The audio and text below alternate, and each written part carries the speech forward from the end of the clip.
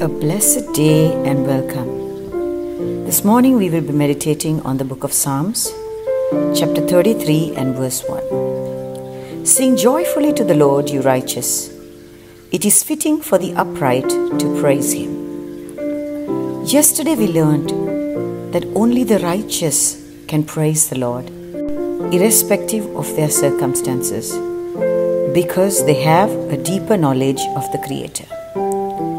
When a person draws closer to the Lord and meditates on His word, he is able to praise the Lord joyfully, even during trying seasons.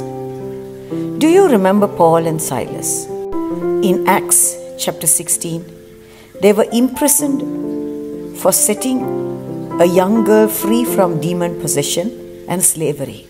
But God's word proclaims that even though they were beaten and abused, in the midst of the accusations and suffering, they continued to praise the Lord.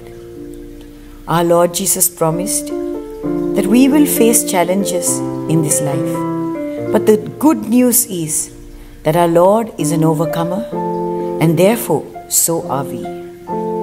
John Wesley was about 21 years of age when he went to Oxford University.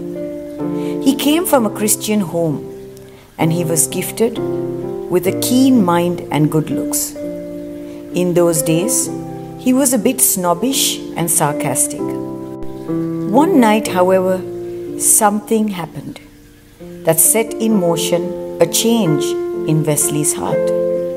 While speaking with a porter, he discovered that the poor fellow had only one coat and lived in such bad conditions that he didn't even have a bed. Yet, he was an unusually happy person, filled with gratitude to God.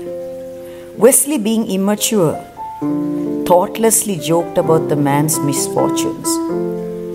"And what else do you thank God for?" he said with a touch of sarcasm.